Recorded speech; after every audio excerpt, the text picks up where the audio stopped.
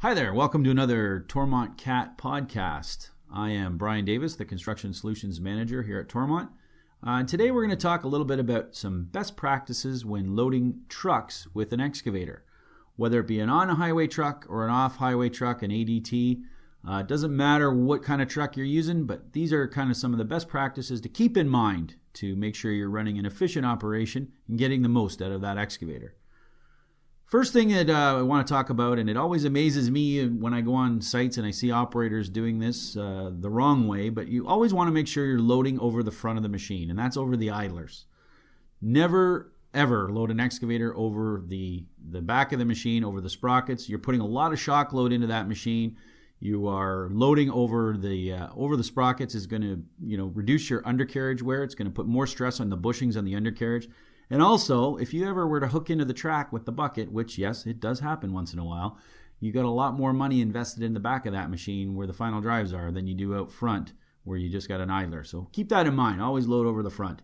And also try to avoid loading over the side of the machine if possible.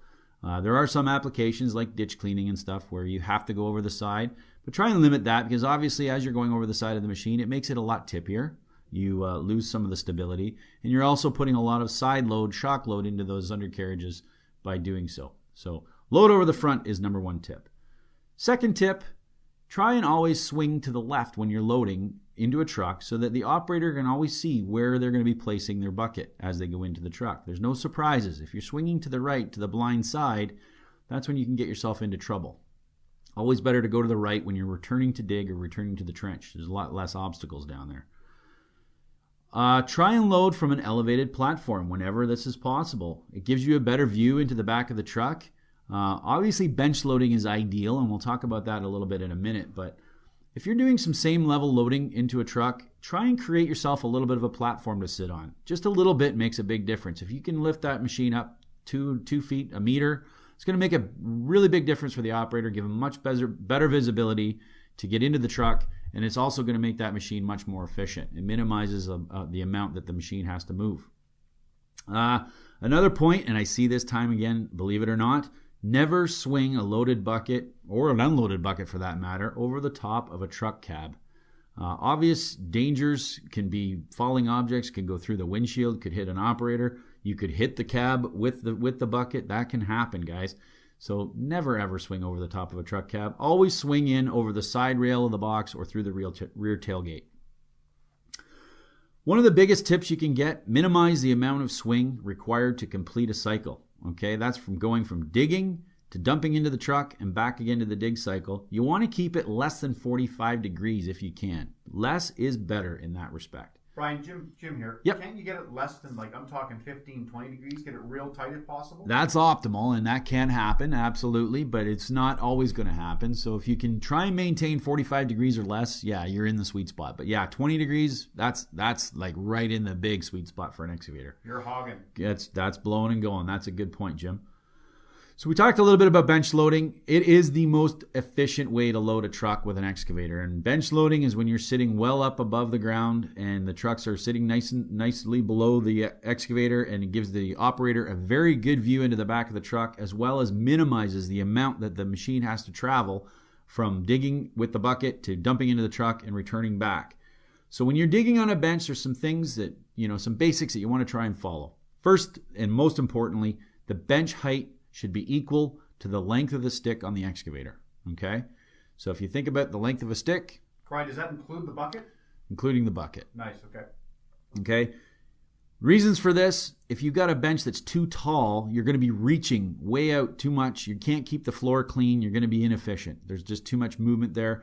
You want to keep it lower than that and make it tighter. If it's too short, then you're going to be having to lift way too high with the excavator, and you're not going to be as efficient. If you keep it at the stick length level, you're going to come up, and when you're getting your bucket to what is ground level for the excavator, you're pretty much at the truck height, and you can dump into the truck. So you're not really lifting above ground per se. So it's much more efficient a way to load.